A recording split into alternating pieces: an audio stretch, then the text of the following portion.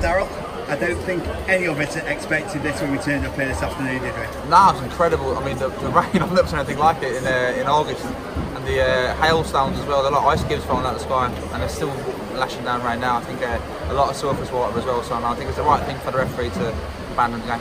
We noticed the thunder and the lightning come with about 10 minutes left in the first half. I don't think, as you say, nobody expected what was. I felt it just come all of a sudden, didn't it? Yeah, it was that kind of 10-15 minute spell where it just come down out of nowhere, really, and it was. I've never seen rain like it, to be honest. I've never seen anything like it.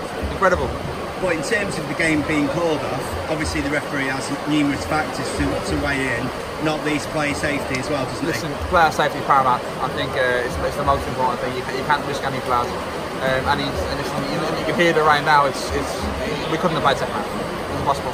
I know it's kind of irrelevant at the minute, but how do you think we played up until that point? We played well. We played really well. I thought we played some good football again.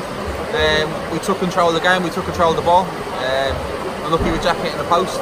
Some really, really good stuff. You wouldn't have liked the game to be called off or abandoned if we were 1-2-0 up, would you? I don't want to call it off anyway. I think some of the lads who played tonight haven't obviously played a lot. So for them, I'm gutted for them not to be able to get their 90 minutes in tonight. They've trained hard and not had the minutes that they wanted really. So obviously we made 7 changes tonight, and the lads who've been performing well, to be fair to them.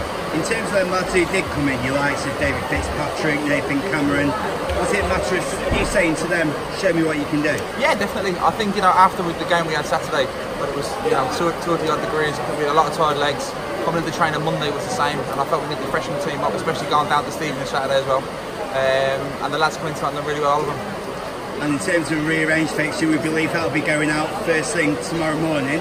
Yeah. It'll be a case of go again whenever we do come back here. No, I think we've shown tonight what we're about.